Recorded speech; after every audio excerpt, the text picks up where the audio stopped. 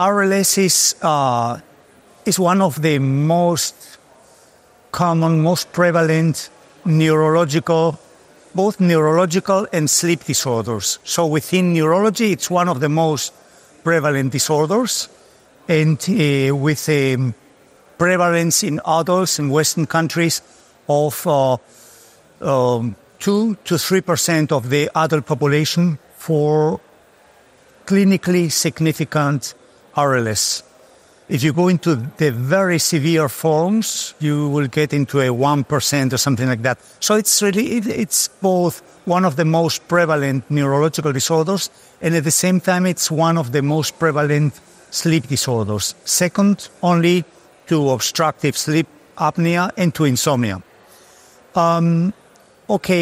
Having said that, the treatment, for many years, the treatment of choice for RLS has been based on the administration of dopamine agonists.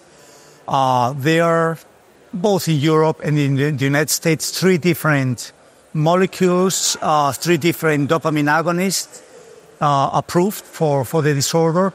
These 3 different dopamine agonists are all of them very effective over the short term. Extremely effective over the short term, and they have relatively little toxicity.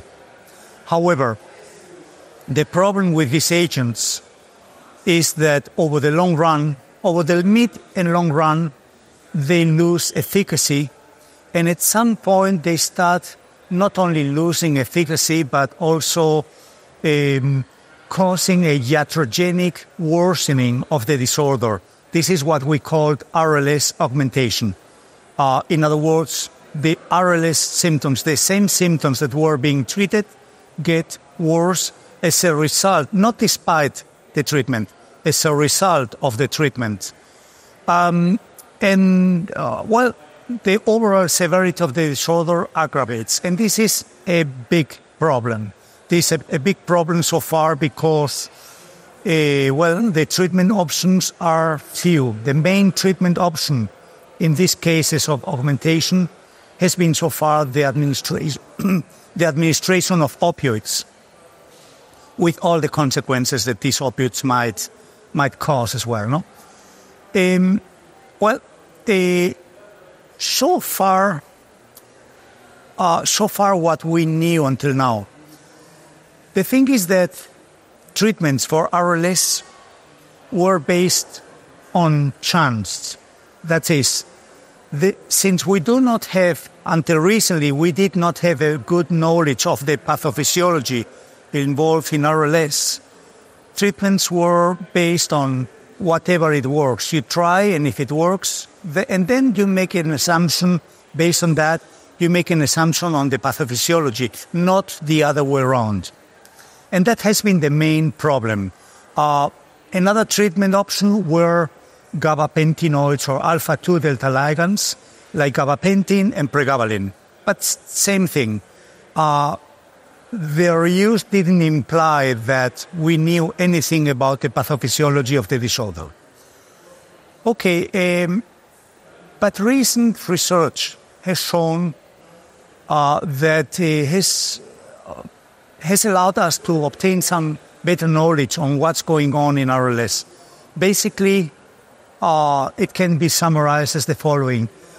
Corticostriatal pathways, these are pathways that go from the cortex into the basal ganglia. And these are pathways also that use a neurotransmitter called glutamate, are hyperactive. And that has been shown in animal models of RLS. The reason for that is twofold. I mean, on the one hand, the centerpiece of RLS is a brain iron deficit, a brain iron deficiency. The storage of iron in the brain is low. And as a result of that, these corticostriatal pathways, one of the receptors modulating their activity, which is the adenosine type 1 receptor, is downregulated. And that unleashes the hyperactivity of the entire pathway. Adenosine is supposed to be like a brake for an excessive glutamatergic function. If that receptor is downregulated, then the glutamatergic pathway is going to be hyperactive. And that's the beginning, and that's what ultimately leads to symptoms. Having said that, that knowledge in the pathophysiology has led to two different types of treatment so far. One of them is the administration of drugs that ultimately increase adenosine, extracellular adenosine. Ideally, we would like to use adenosine type 1 receptor agonists, but these drugs are very cardiotoxic. So what we use is a very old drug that blocks the reuptake of adenosine into the cell, and that's Dipyridamole, a drug that is normally being used as an anti-aggregant. And the use of that drug has shown to improve RLS symptoms. Other drugs that inhibit glutamatergic function are also capable of improving RLS symptoms. One example of that is Perampanel. So far the knowledge that we had until recently, what we are presenting at this meeting is that a previous treatment with dopaminergic agents, if any given patient has been treated for over more than 5 years with a dopaminergic treatment, say pramipexole, ropinirole, rotigotine, the likelihood of these patients to respond to either a glutamatergic drug or to an adenosinergic drug is going to be lower. So it's, in other words, what you can say is any previous treatment with dopaminergics will ultimately reduce future response to any other options. Why is this the case? Well, because the treatment with dopaminergic agents, what it ultimately will do, it will downregulate D2 and D3 receptors. These are all D2, D3 agonists, and they will upregulate the D1 receptor, which is a pro-nociceptive receptor. It's a kind of receptor that increases the transmission of pain, and we assume also of any abnormal sensations. So there is an upregulation of the D1 receptor, and that will impair any response to any future treatment. This is the... and that links very much to new guidelines, in the sense that what you need to avoid at all costs is the administration, the treatment of these patients with dopaminergic agonists.